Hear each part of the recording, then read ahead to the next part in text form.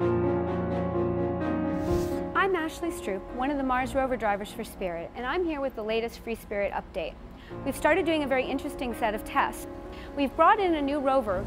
This rover is lighter weight than the regular rovers, and that actually models how much the real rovers weigh on Mars, because Mars has only 38% the gravity that we have here on Earth. We're testing it on several different kinds of soil so that we can build a model of how the rover interacts with different kinds of soil.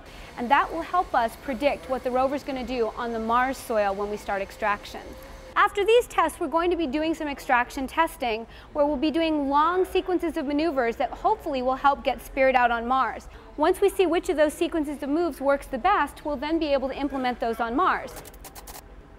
Spirit is experiencing a small dust storm, and there's been a slight drop in power. We were hoping that's going to blow over soon and that she'll be back to her normal power levels. On the other side of the planet, Opportunity is still investigating this fascinating meteorite that we found, which has told us many interesting things, including giving us some insight into how dense the atmosphere of Mars must have been a long, long time ago.